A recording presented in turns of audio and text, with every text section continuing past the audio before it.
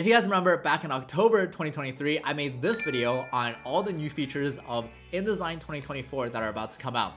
Now, while Photoshop and Illustrator were basking in the glory of AI movement and AI technology with their new text-to-image, text-to-vectors, all we really got in InDesign was text styles, which is cool, but not as flashy as any of the other ones. And today, while I was editing on the layout for you guys, I saw this little pop-up around my cursor that said, hey, try our new text-to-image generator native to InDesign. So I was like, oh my god, it's finally coming, it's finally here.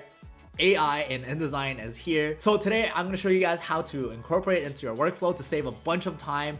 What are the boundaries of what it can do and cannot do?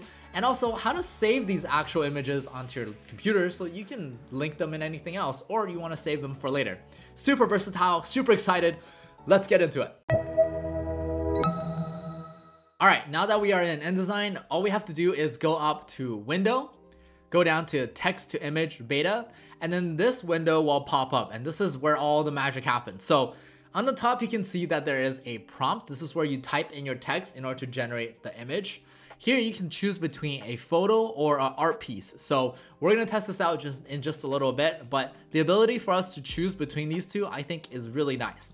You can also change the aspect ratio, and I like how they made everything really user-friendly as opposed to something like Midjourney, where you kind of have to do things a lot more manual. So I think Adobe Firefly did a great job with that.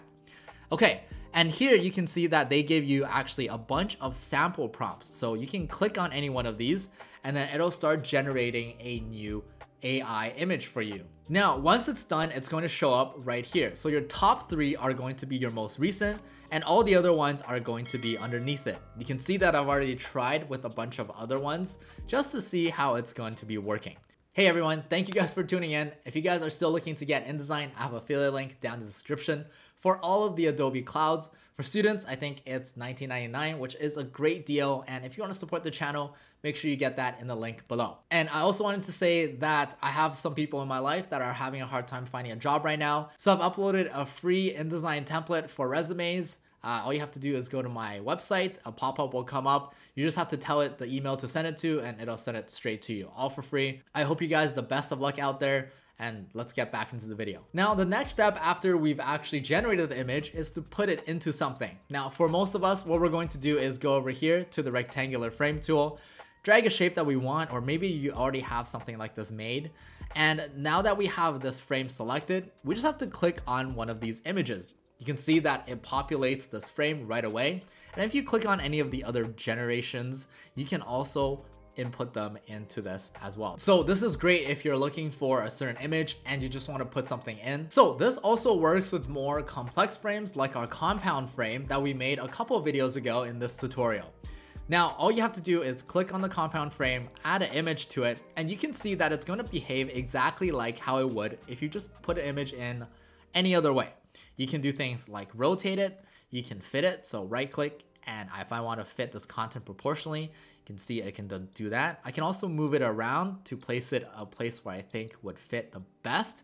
And yeah, I think it just speeds up your workflow a ton, especially if you're trying to look for the perfect image with the perfect colors. Okay, next let's test out how it actually performs. So if you guys remember this original layout, the image on the left was of a man in a very dramatic pose, and the image on the right side is going to be Antelope Canyon. Now, both of these images I chose because they had an orange hue, which balances the blue bubbles that I have going on the page.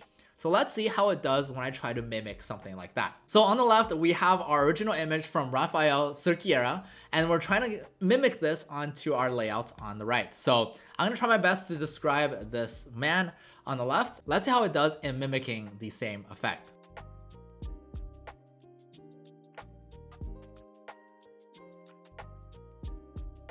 Okay, so these are the 3 images that are generated for me. For some reason, they all seem to be building a home of some sort, although I don't think I put that in my prompt, but nevertheless, they look really nice. They look nicely generated. They have that window in the background, the white walls that I asked for, the wooden floors, and the overall that is orange. So I think it did a pretty good job. It's a pretty realistic image. Now let's see how it does when I try to make this into an artwork.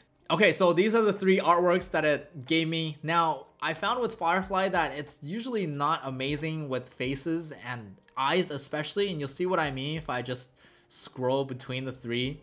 I mean, this is just not it. But other than that, I think it did a really good job of actually making this happen. Okay, this is the one I'm gonna plug into the page on the left. On the right, we're gonna type in Antelope Canyon with orange hues. I'm gonna make it into a portrait as well, and let's see what it makes for us. Okay, I would say this one, it did an amazing job at actually generating what we wanted. So I'm gonna go ahead and just leave that right there. That looks perfect. So let me know what you guys think. Is this like a super versatile tool, or would you guys probably not use this as much as you think you will? Now, the last thing I wanna show you guys is how to actually export these images that you generated onto your computer or save it locally.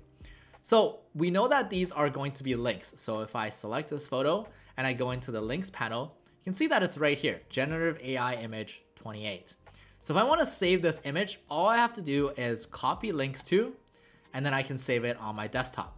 So here you can see that it's copying the link. So here, if I open my Document Explorer and I go to my desktop, you can see that the image is right here. It's gonna live right on my desktop, and I can save it and reuse it whenever I need to. So I think that's a super cool feature, and it'll definitely augment our workflow a lot. And that's it. Now you know how to use text to image in InDesign to speed up your workflow. So let me know what you guys think. Is this a really good addition for InDesign? Or is this more of a gimmick where they basically pluck the text to image generator from Photoshop and just tossed it into InDesign? Nevertheless, I thought it was a great feature to implement, and it'll definitely help speed up the workflow of a lot of people. I hope you guys learned something new today. If you did, please don't hesitate to leave a like and subscribe. And with that said, I'll see you guys in the next one. Bye bye.